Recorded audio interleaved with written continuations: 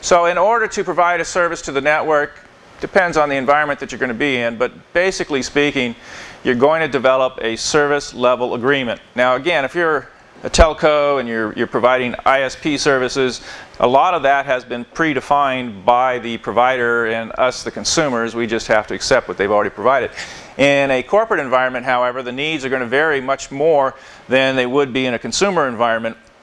And so many times you have both sides of the usage there, those that are using the service and those that are providing the service, actually sit down and have a discussion as to what the services are that need to be provided and how we're going to go about doing that. And we develop then what is called a service level agreement. So services are defined and a given level of service is agreed upon between the customer and the IT services department. The service level agreement clearly describes expected levels of service, how that service will be measured, what the service will cost, and what the consequences will be if the agreed upon service levels are not met.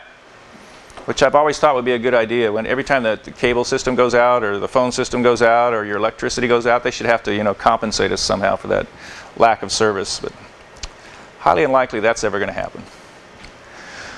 One of the most difficult things about providing services is actually defining what the costs of the service are going to be.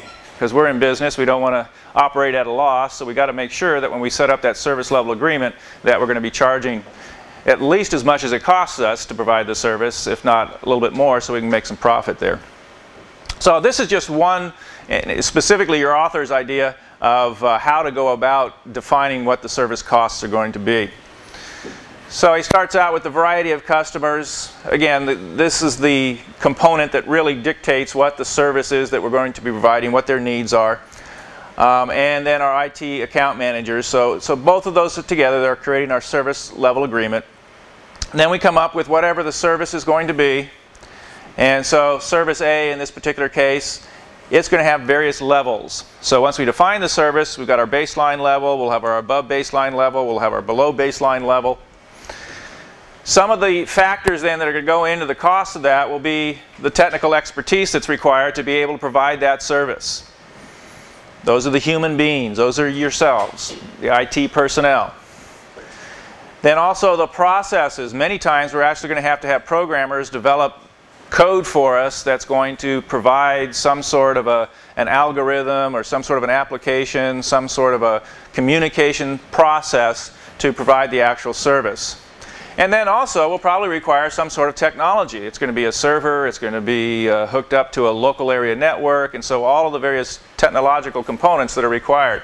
So all of those are going to go into our cost for providing service A, and based on the values we come up with here, we come up with our service A variable costs. Again, thinking about the different levels of service, so each level of service that we're talking about, we're going to have a cost assigned to that.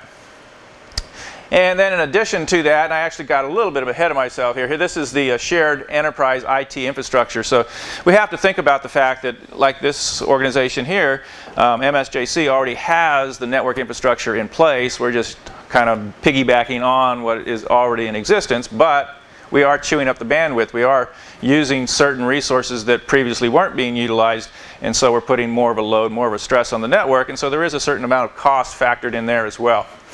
And we can pretty much calculate what that cost is because we have a normal mode of operations, and that's a little bit easier to calculate as far as the cost is concerned. So we add our variable cost, each different level, with our fixed cost component, and then you come up with your service level specific. So again, level by level, what the total cost will be for each service. Now that appears to be somewhat simple, but one of the big issues here is going to be your hidden costs. A lot of times that there are costs involved in this type of provision of servicing that we just don't know about, that are unforeseen. And especially in the computing, networking, IT in general environment, because a lot of this is so new. It's changing every day what the costs of various pieces of technology are, or services are. And so, you know, because of the changing costs, because we may incur events, things that happen that we haven't seen, haven't been able to foresee, you know, those things are going to pop up. Those are going to create additional costs. So those are what we would refer to as the hidden costs. And usually there's a mathematical formula based on the original cost that you come up with as to what you should allocate for the hidden cost. And hopefully then we've covered for all of our costs. So again, we can attempt to make a profit at what we're doing here.